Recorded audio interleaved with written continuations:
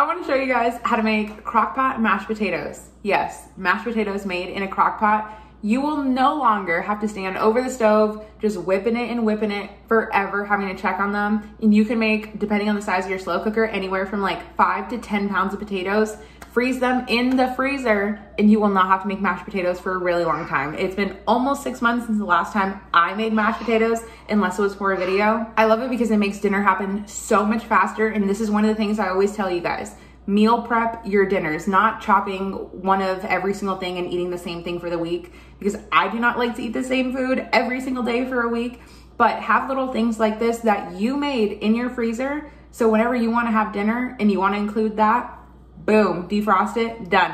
All right, let's make it. Okay. In our bowl, I have 6 potatoes that I washed and peeled. If you do want to leave the skin on, it's really just up to personal preference how you like your mashed potatoes. If you want to leave some of the skin off, as you can see, I left some little pieces here and there because I just don't care. Mashed potatoes are mashed potatoes to me, skin or skinless, skin off. Anyway, washed and peeled them. The one way to keep them from turning brown and kind of ugly, even just like an apple when you're peeling them, is to leave it in a bowl of, this is just like room temperature water, and keep rinsing them as you are peeling them. So once you have that, one by one, I'm just gonna start by chopping them and I'm gonna toss them back in this water so that they don't turn brown. And if they do, do not worry about it. There's nothing wrong with them. It just happens when they oxidize. It's the same thing that happens when an apple hits the air, they oxidize and turn brown. It's normal, it happens. All right, let's go chop them. With our bowl in the sink here, once you have your potatoes chopped, you wanna rinse them until the water runs pretty much clear. If it's a little bit cloudy, it just means there's still some starch in there. And if you don't have the time to fully rinse them and rinse them out multiple times, don't even worry about it because they're still gonna taste good. Okay, so now we can strain these and we'll go back to our crock pot. Okay, you guys ready? This could not be easier. We're gonna add 2 bay leaves just for flavor. Then we're gonna add our peeled and drained potatoes. This is like a medium crock pot, definitely not large, but also not small.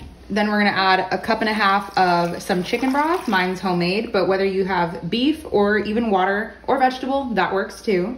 And lastly, we'll add 1 teaspoon of some salt. My broth that I make is never salted or seasoned, so that's why I'm adding a little bit more salt than I would. Now we're gonna put the lid on. We're gonna cook it on high for 4 hours and then we'll come back.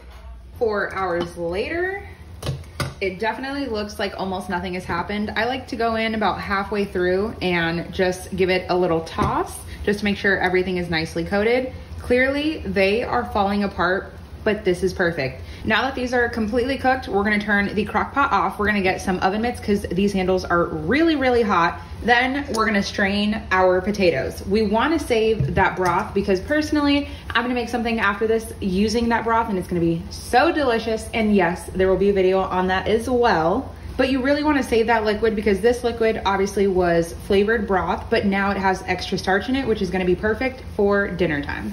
But if you were just making mashed potatoes and didn't want to save the broth, feel free to just toss it. Now, I went ahead and strained our potatoes. That's why the crock pot looks ugly. I'm gonna add 3 tablespoons of some butter. Okay, pretend you guys didn't see me just leave that peel on there. Then to the butter, while it's slowly melting, you do not have to worry about putting it on the stove and letting it melt. If you want to make it happen quicker, you absolutely could. But this is a crock pot after all, and it will do the trick. It just takes a little bit of time. Then we're gonna add about 1/3 cup of some heavy cream. Feel free to use half and half. I would say just maybe use about 2 tablespoons since it is a little bit thinner. Then I'm gonna add 1/4 cup of some sour cream.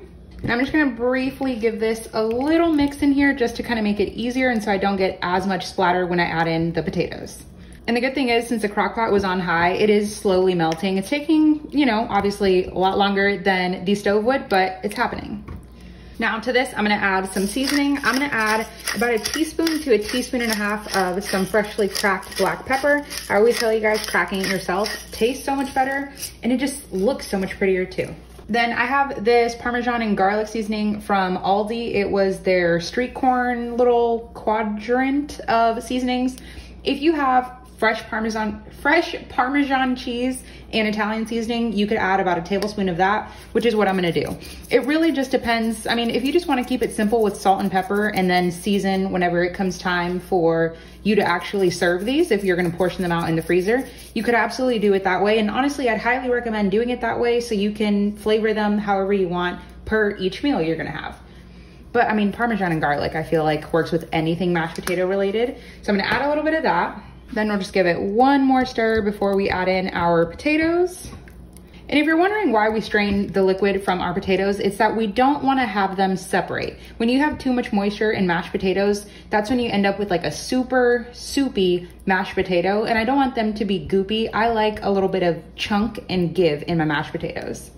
Then we'll just pour our mashed potatoes in. And now we can either, they are pretty soft, so I can probably just do this with my silicone scraper, but if you wanna break out a potato masher, you can. And I just might, just to make it a little bit easier and prettier.